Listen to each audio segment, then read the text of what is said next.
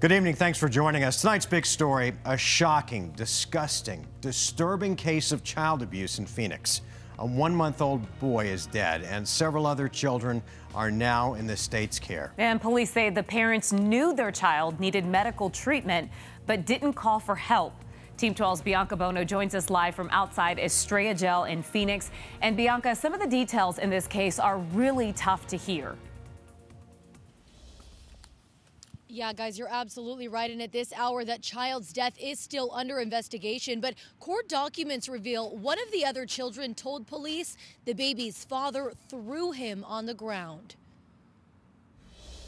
Court documents painting a grim picture of what life was like for 5 Valley children. Police say on January 5th, they got a call from the Phoenix Inn near I-17 in Northern. Investigators finding a 1-month-old baby dead in the room. Officials interviewing the baby's parents, Donald Roy Ferguson and Emmeline Amelia Ramirez. They tell police the 1-month-old boy was having trouble breathing and choking earlier that evening. Instead of calling 911, police say they went on with their night until later when the boy became unresponsive. Documents say Ferguson went outside to call his employer while Ramirez performed CPR and called for help, but it was too late. After pronouncing the baby dead, first responders then finding a second 1-month-old baby having breathing problems. Doctors later finding that child had traumatic head injuries. A 15-month-old also found to have multiple skull fractures. All of the kids 6 and younger found covered in dirt